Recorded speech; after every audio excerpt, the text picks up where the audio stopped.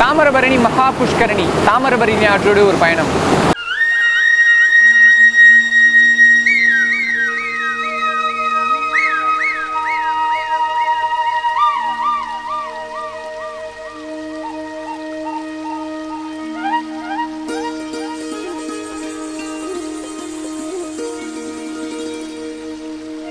நதிகளும் ஆறுகளும் தான் நாகரிக வளர்ச்சிக்கான அடிவித்துக்கள் அப்படின்னு சொல்லலாம். இந்த ஆறுகளும் நதியோரமாக நம்ம வந்து வாழ ஆரம்பித்தோம், விவசாயம் பண்ண ஆரம்பித்தோம். இது நம்ம வாழ்வாதாரத்தை உயர்த்திச்சு பார்க்கும்போது ரொம்ப அழகாக ரொம்ப சந்தோஷமாக கொடுக்கும்.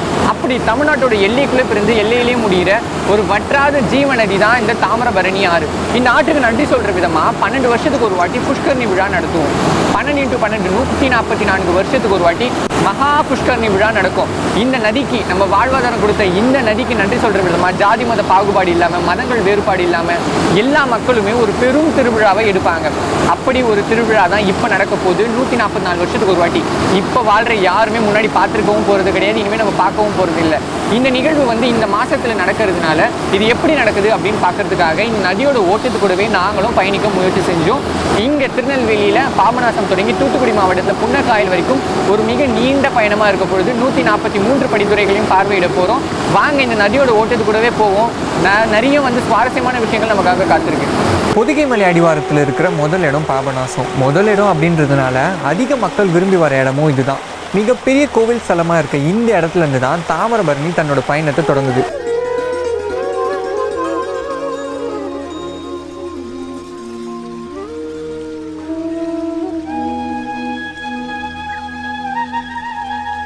அம்பாசமுத்திரத்தில் நிறைய படங்களில் பார்த்துருக்கோம். ரொம்ப ஃபேமஸான ஒரு இடம். அண்ட் இதுக்கு என்ன இன்னொரு ஸ்பெஷல்னா, இந்த சைடு படித்துறையில் வந்து ஒரு புஷ்கரணி விழா நடந்துகிட்டு இருக்கும்போது இதுக்கு டைரக்ட் ஆப்போசிட்டில் அங்கே வந்து கல்லிடைக்குறிச்சி இருக்குது. ஸோ அங்கேயும் புஷ்கரணி விழா இருக்குது. ஒரு கிட்டத்தட்ட ஆப்போசிட்டில் ஒரே படித்துறைகளில் வந்து விழா நடக்கிறது இந்த இடம் அப்படின்றதுனால இது ரொம்ப ஸ்பெஷலாக கன்சிடர் பண்ணுறாங்க. அம்பாசமுத்திரம் கல்லிடைக்குறிச்சிக்கு போகிற ரூட்டே வேறு லெவல். ரயில் பாலம், கல் மண்டபம், குதிச்சு விளையாட அழகான கல் மேடுன்னு ஜேர்னி ஸ்டார்ட் ஆன கொஞ்ச நேரத்துலேயே இங்கே 10 நாள்லாம் விழா கிடையாது, இவங்க வருஷம் ஃபுல்லாக விழா மாதிரி தான் இங்கே கொண்டாடிக்கிட்டு இருக்காங்க அப்படின்னு புரிஞ்சுக்கிட்டேன்.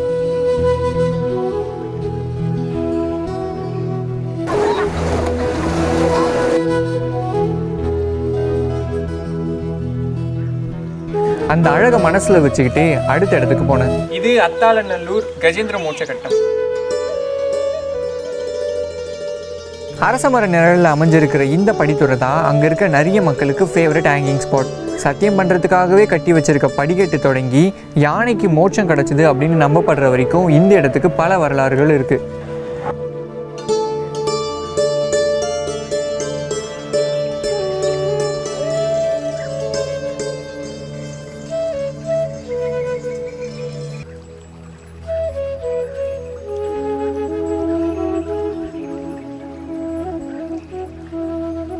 திருப்படிமருதூர் நாரம்பூநாத சுவாமிகள் கோயில் பின்னாடி இருக்கிற படித்துறையில் இருக்கோ. இந்த விழா ஏற்பாடுகள் எப்படி இருக்குன்னு கேட்போம். வணக்கம் ஐயா. வணக்கம். என்னென்ன ஏற்பாடுகள் பண்ணிக்கிட்டு இருக்கீங்க? எப்படி இந்த விழா இருக்க போகுது இந்த இடத்துல? தாமிரபரணி திருமேனி சங்கமம் இந்த இடம் தான் உங்களுக்கு. அப்போ கங்கை வந்து வடக்கு நோக்கி பாய அசி நதின்னு ஒரு நதி வந்து கலக்கிறது காசியில். இங்கே தாமிரபரணி வடக்கு நோக்கி பாய கடனா நதின்னு ஒரு நதி இங்கே வந்து கலக்கிறது இந்த இடத்துல. அதுதான் திருமேனி சங்கமம்னு சொல்லி தட்சிண காசியாக இந்த இடத்த தான் சொல்கிறாரு. திருமேனி சங்கமும் சொல்லப்படுறது இந்த இடம் தான். ஓகே, இந்த இடம் தான் லொக்கேஷன். பார்த்த இடத்துல அதிக ஏற்பாடுகள் கண்ணுக்கு தெரிஞ்ச இடம் இதுதான். ஆனால் அடுத்த இடம் அப்படி இல்லை. இப்போ நான் நிற்கிறது தென் திருப்புவனம். அந்த இடத்துல நின்றுட்டு இருக்கேன். எல்லா இடத்துலையும் விழாக்கான ஏற்பாடுகள் நல்லா போயிட்டு இருக்கு, பார்க்கவே அழகாக இருக்குது. ஆனால் இந்த இடத்துல பார்த்தீங்கன்னா ஒரு விழா கொண்டாட்டத்துக்கான எந்த இதுவுமே இல்லை. மக்களோட ஜீவ நதி இதை நம்பி தான் இங்கே வாழ்ந்துகிட்டு இருக்காங்க. ஒரு 3000 வருஷம் பழமையான கோவில் இருக்குது. ஆனால் இந்த படித்துறைக்கு முன்னாடி அவ்வளோ நிலங்கள் ஆக்கிரமிப்பு பண்ணியிருக்காங்க. இந்த படித்துறைக்கே வர முடியல, சரியான பராமரிப்பு கிடையாது. ஃபுல்லாக புதர்லாம் மண்டி போய் இந்த தண்ணியெலாம் எதுவுமே சரி கிடையாது. பாருங்கள், இந்த தண்ணியெலாம் வந்து அங்கேருந்து இதுக்கு ஒரு கனெக்ஷனே கிடையாது. பூமியிலேருந்து ஊறி வர தண்ணியாக தான் இருக்குது. இந்த தாமிரபரணி ஆற்றிலிருந்து இந்த படித்துறைக்கே தண்ணி இல்லை. இந்த புஷ்கரணி விழாவுக்கான ஒரு சரியான ஏற்பாடை வந்து அரசாங்கம் பண்ணி கொடுக்கல அப்படின்னு சுற்றி இருக்கவங்க சொல்கிறாங்க. நில ஆக்கிரமிப்பு ரொம்ப இருக்குது. அதாவது அரசு அதிகாரிகளும் கவர்மெண்ட்டும் எதுவும் இது பண்ண பண்ணிக்கிறாங்க. அவங்க ஒத்துழைப்பை கொடுத்து எல்லாம் ரெடி பண்ணி கொடுத்தா நாங்கள் சிறப்பாக நடத்தலாம். அதானே, எல்லாமே சரியாக நடந்துருமா என்ன? போன படித்துறை பார்க்கும்போது நல்ல வெயில் இருந்ததில்ல. இப்போ பாருங்கள் எப்படி மழை இருக்குது. நம்ம இயற்கையை மட்டும் தான் நம்மளால் தீர்மானிக்கவே முடியாது, இப்படி தான் இருக்கும் அப்படின்னு சொல்லிட்டு. அப்புறம் இந்த தாமிரபரணி புஷ்கரணி இந்துக்களுக்கான விழா தானே அப்படின்னு உங்களுக்கு நிறைய பேருக்கு சந்தேகம் இருந்ததில்ல. என் கூட ஒரு நண்பர் இருக்கார். இவர் பேர் என்னன்னு கேளுங்க. உங்கள் பேர் சார்? லூர்துரா. நீங்கள் தாமிரபரணி இந்த குழுவில் இருக்கீங்க அப்படி தானே? தாமிரபரணி பராமரிக்கிற பணியில் இருந்துட்டு இது வந்து பிரச்சனை பண்ணுறாங்களே, இது வந்து இந்துக்களுக்கான பண்டிகை, கிறிஸ்துவர்கள் அப்படின்ட்டு இந்த விஷயத்தை நீங்கள் எப்படி பார்க்குறீங்க? எங்களை பொறுத்தவரை நதி வந்து எல்லாத்துக்கும் பொதுவானது, ஒரு தாய் ஸ்தானத்துக்குரியது. அந்த நதியை பராமரிக்கிறதும் அதில் நம்ம அனுபவிக்கிற நம்ம எல்லாருமே அதை பாதுகாப்பது நம்மளுடைய அது குழந்தைகளுடைய கடமை. ஒரு தாய் வந்து பராமரிப்பற்று இருந்து நம்மளை பாலூட்டி சீராட்டி வளர்த்த மாதிரி இந்த தாமிர நதியினால் நம்ம முன்னோர்கள் வாழ்ந்துருக்கிறாங்க, நாம் வாழ்ந்துட்டுருக்கோம். நம்ம பின்வரும் சந்ததியும் இதில் நல்லபடியாக வாழணும். அதுக்காக இந்த நதிகளை சுத்தப்படுத்தி, நதிகளில் போடக்கூடிய கழிவுகளை அப்புறப்படுத்தி, இந்த நதிகளை பராமரித்து தூய்மையாக வச்சுருக்கங்கிறது எங்களுடைய பெரிய ஆவல். இதில் மத வேறுபாடின்றி எல்லாருமே சமத்துவமாக இருந்து இந்த பணிகளை செய்யணும். அதான் எங்களுடைய கடமை. இதை தான் நிறைய பேர் புரிஞ்சிக்க மாட்டாங்க. இது மதத்துக்கான விழா இல்லை, நதிக்கு நன்றி சொல்கிற ஒரு பெரும் விழா. நம்ம முன்னோர்கள் நம்பிக்கைப்படி இந்தியாவில் இருக்க 12 முக்கியமான நதிகளுக்கும் 12 ராசி சொல்லப்படுது. அதன்படி பார்த்தீங்கன்னா நம்ம தாமிரபரணி ஆறு வந்து விருச்சிக ராசி அப்படின்னு சொல்கிறாங்க. இப்போ குரு பகவான் பேர்ச்சி அடைகிற இந்த நேரத்தில் தாமிரபரணியில் குளிக்கிறது வந்து நம்மளோட பாவங்களெல்லாம் போக்கும் அப்படின்னு காலங்காலமாக நம்பப்பட்டுக்கிட்டு இருக்கு. அது மக்கள் எல்லாருமே இந்த நதிக்கு வந்து ஒரு மரியாதை செலுத்துகிற விழாவாக தான் மகா புஷ்கரணி விழா நடத்துகிறாங்க. இப்போ நான் இருக்கிறது வந்து சேரன் மகாதேவியில் இருக்கிற பக்தவச்ச பெருமாள் கோவிலில் இருக்க வியாசகட்டம் அப்படின்ற படித்துறை.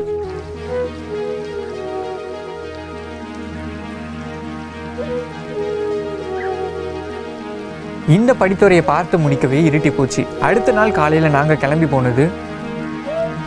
இப்போ நான் நிற்கிறது பார்த்தீங்கன்னா திருவேங்கடநாதபுரம் சீனிவாச பெருமாள் தீர்த்த கட்டம் தான். ரொம்ப ஃபேமஸான இடம். எதுக்காக அப்படின்னு பார்க்கும்போது தென் திருப்பதி அப்படின்னு சொல்கிறாங்களா, அந்த கோவிலுக்கு பக்கத்தில் இருக்குது. திருநெல்வேலி டவுன்லேருந்து ஒரு 5 கிலோமீட்டர்ஸ் தான் அப்படின்றதுனால ஈஸியாக இந்த இடத்த ரீச் ஆகிடலாம். மற்ற இடத்த கம்பேர் பண்ணும்பொழுது டவுன்லேருந்து நமக்கு ஈஸியாக இந்த இடத்துல ரீச் ஆகிடலாம். என்ன கீழே ஃபுல்லாக மீன் தானே நம்மளை கடிச்சிக்கிட்டு இருக்கு. தென் திருப்பதி அப்படின்றதுனால அதிக மக்கள் இங்கே வருவாங்க அப்படின்னு எதிர்பார்க்கப்படுது. கூட்டமும் அதிகமாக இருக்கும். ஆனால் நான் போன நேரத்தில் எனக்காக பெரிய ஆலமரம், ஆட்டுக்குட்டியை குளிப்பாட்டுற மக்கள் அப்படின்ட்டு தாமிரபரணியில் எனக்கான விடியல் ரொம்பவே அழகாக இருந்தது. இது வரைக்கும் எந்த பிரச்சனையுமே இல்லை. ஆனால் இனிமேல் நம்ம போக போகிற இடத்துல தான் மெயின் பிக்சரே காத்துக்கிட்டு இருக்கு.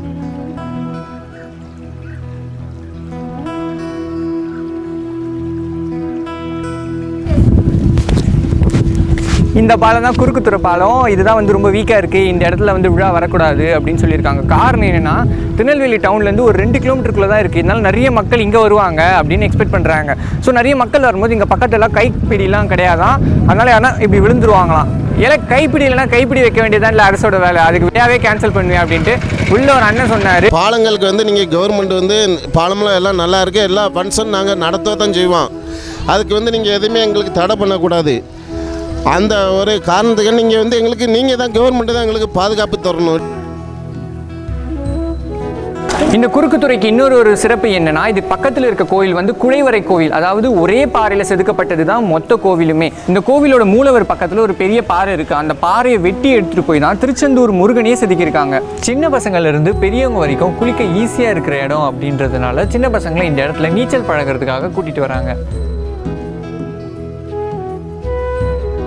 குறுக்குத்துறைக்கு அடுத்தபடியாக விழா நடக்கக்கூடாதுன்னு சொன்ன தைப்பூச மண்டபத்தில் தான் நான் இருக்கேன். இந்த மண்டபத்துக்கு நிறைய வரலாறுகள் சொல்கிறாங்க. இதோ தெரியுதுல பூட்டி வச்சுருக்காங்களே, அதுக்கு மேலே தான் வஉசி நின்று பல ஆயிரக்கணக்கான மக்கள் கிட்ட பேசுவாராம். அதே மாதிரி வாஞ்சிநாதன் கூட ஆஷ்துரையை கொள்றதுக்கான முக்கியமான திட்டங்களை இந்த இடத்துல தான் தீட்டினாரு அப்படின்னு தான் சொல்கிறாங்க.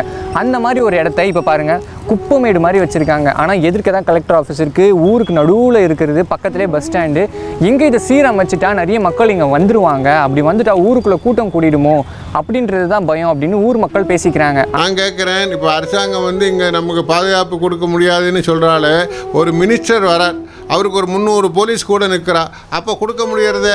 அதே மாதிரி கும்பகோணத்தில் மகாமகம் நடந்துருக்கு, சின்ன குளம் தான், அந்த குளத்தில் 30 லட்சம் 40 லட்சம் நம்ம முன்னாள் முதல்வர் ஜெயலலிதாவே இப்போ குளிச்சுட்டு வந்திருக்கா. போய் நம்மளாம் பார்த்தோம், வீடியோவில் டிவியில் எல்லாம் பார்த்தோம். அப்படி இருக்கும்போது ஏன் பாதுகாப்பு கொடுக்க முடியாதுன்னு சொல்லணும்? கொடுக்க கண்டிப்பாக முடியும், நினச்சா முடியும். ஏன் ஒரு 3000 போலீஸை கொண்டு வந்து நிறுத்த முடியாதா? கண்ட்ரோல் பண்ணி விட முடியாதா? இது கூட ஒரு அரசாங்கத்தால் முடியாதா? நிச்சயமாக முடியும். அருவன்குளம் ஜடாயு தீர்த்தம் இங்கே தான் நம்ம தமிழக ஆளுநர் வரதான் சொல்லியிருக்காங்க. அதுக்காக தான் ஏற்பாடு பணிகள்லாம் வந்து ரொம்ப மும்முரமாக நடந்துக்கிட்டு இருக்கு. ஜடாயு தீர்த்தம் அப்படின்னு பேர் வரதுக்கு என்ன காரணம் அப்படின்னு பார்த்தீங்கன்னா, ராமாயணம் காலத்தில் ஜடாயு இறந்ததுக்கப்புறம் ராமர் அவருக்கு இங்கே தான் தர்ப்பணம் கொடுத்தாராம். ஸோ அதுதான் வந்து இந்த இடத்துக்கு ஸோ ஸ்பெஷல். பார்க்க இடமும் செம்மையாக இருக்குது. இந்த அழகான தீர்த்த கட்டத்து பேர் செப்பறை ராஜவல்லிபுரம். போன இடம் அழகாக இருக்குது அப்படின்னு சொன்னால், அதுக்கு அடுத்தது வந்து பாருங்க பார்த்தீங்கன்னா இந்த இடம் அதை விட ரொம்ப அழகாக இருக்குது. தாமிரபரணி அப்படின்றதுக்கு பேர் காரணம் வந்து 2-3 விஷயம் சொல்கிறாங்க. முதல் விஷயம் வந்து சிவபெருமான் அகத்தியருக்கு கொடுத்த தாமரையிலேருந்து உருவானது இந்த நதி, அதனால தாமிரபரணி அப்படின்றாங்க. ரெண்டாவது முக்கியமான விஷயம் என்னென்னா தாமிரபரணி, தாமிரம் ப்ளஸ் பரணி. தாமிரம் அப்படின்றது வந்து செப்பு கண்டென்ட். இந்த வாட்டரில் வந்து அதிகமான செப்பு கண்டென்ட் இருக்கிறதா சயின்டிஃபிக்கலாக ப்ரூவன் ஆயிருக்கு. அது எப்படி வந்து பாசிட்டிவிட்டி அப்சர்வ் பண்ணுதோ அது மாதிரி இந்த தண்ணீருக்கும் பாசிட்டிவிட்டி அப்சர்வ் பண்ணுறதுக்கான ஒரு கண்டென்ட் இருக்காம். அது மட்டும் இல்லாமல் ஜெர்மனியில் ஒரு ரிசர்ச் வந்து என்ன ப்ரூவ் பண்ணியிருக்காங்கன்னா, இதை சுற்றி இருக்க நிறைய மக்களுக்கு O பாசிட்டிவ் பிளட் குரூப் இருக்கான். நான் பார்த்ததுலேயே ஆழம் குறைவான இடம்னா இதுதான். ஸோ சின்ன வயசு பசங்கள்லாம் குளிக்கிறதுக்கு ஈஸியாக இருக்கும். ஆனால் அடுத்து நான் போன இடம் தான் பார்த்ததுலேயே மோசமானது. எங்கே போகிறோம் அப்படின்னா, அங்கே செப்பறையில் குதிச்சோன்னா அதுக்கு அடுத்து இங்கே பாலாமடையில் இருக்கிற இந்த தீர்த்தக்கரைக்கு வருவோம். ஸோ இதை முடிச்சுட்டு அப்படியே அடுத்ததாக வந்தோன்னா திருநெல்வேலி மாவட்டத்தோட கடைசி படித்துறையான சீவலப்பேரி படித்துறைக்கு வந்து சேருவோம். இந்த இடத்த திருமேனி சங்கமம் அப்படின்னு சொல்கிறாங்க. அதாவது சிற்றாறு, கோதண்டராம ஆறு, தாமிரபரணி அப்படின்ட்டு 3 நதிகள் வந்து இந்த இடத்துல இணையுது. இதுதான் திருநெல்வேலி மாவட்டத்தில் தாமிரபரணிக்கான கடைசி படித்துறை. சீவலப்பேரிக்கு நடுவில் ரம்யமான ஒரு பாலம். அந்த மாலை வேளையில் அந்த இடத்த பார்க்கவே அவ்வளோ அழகாக இருந்ததுன்னா பாருங்களேன்.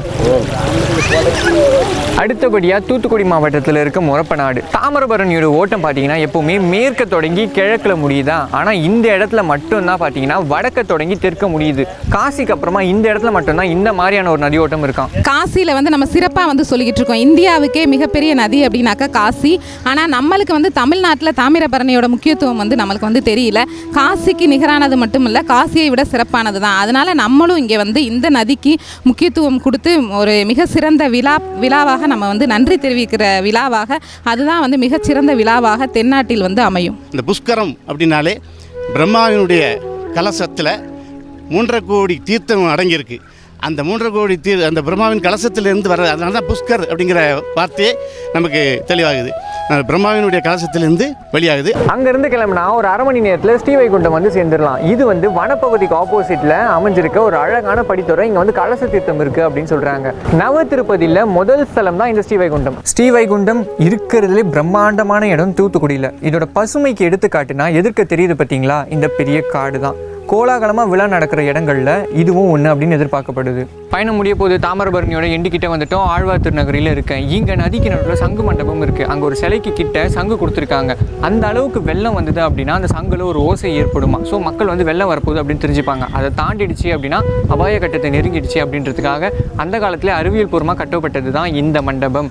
இதை முடிச்சுட்டு நேராக இறுதி கட்டத்தை நோக்கி போகிறேன். கடைசியாக தாமிரபரணியோட முடிவு தூத்துக்குடியில் இந்த புன்னக்காயல். இங்கேருந்து 1 கிலோமீட்டரில் தூத்துக்குடி கடல் இருக்குது. ஒரே தாமிரபரணி தான். ஊருக்கு ஒரு பேரும் படித்துறைக்கு படித்துறை குணாதிசயமும் மட்டும் மாறுபட்டுக்கிட்டே இருக்குது மனுஷங்களை மாதிரி. தமிழ்நாடோட விவசாய தேவையை பூர்த்தி செய்யறதுல திருநெல்வேலி மாவட்டத்துக்கு ஒரு முக்கிய பங்கு இருக்குது. அதன்படி பார்க்கும்பொழுது நம்ம எல்லாருமே தாமிரபரணியை ஏதோ ஒரு விதத்தில் நம்பி தான் இருக்கும். இந்த நதியோட ஒரு சொல்ல முடியாத ஒரு உணர்வு பிணைப்பு, ஒரு சந்தோஷம் பல 1000 வருஷங்களாக நமக்கு இருக்குது. அதை இந்த 3 நாளாக நான் பார்த்தேன் அப்படின்னு தான் சொல்லலாம். எவ்வளோதான் இந்த அழகை வந்து நான் பார்த்த அழகை உங்களுக்கு காமிச்சிட முடியும் சொல்லுங்கள். எப்படினாலும் ஒரு சின்ன வீடியோ தானே. என் பயணத்தோட முடிவில் தாமிரபரணிக்கான விழா அப்படின்றது மதங்களை கடந்து இந்த நதிக்கு நாம் செய்ய வேண்டிய ஒரு மிகப்பெரிய மரியாதை.